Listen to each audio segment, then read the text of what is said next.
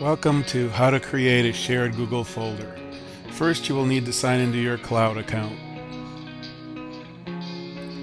Once you've signed into your cloud account, you will need to click on the Google Docs icon. Next, click on the Create and choose Folder.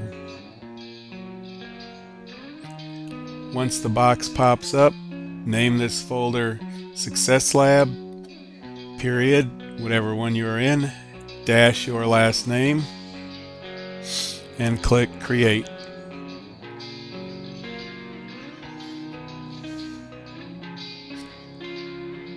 In the left-hand column, go find that folder and mouse over until you see the little triangle that points down. Click on that, choose Share.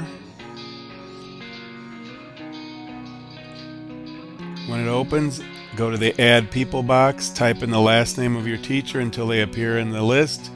Click on the teacher, hit Share and Save, and done. You now have a folder shared with your teacher.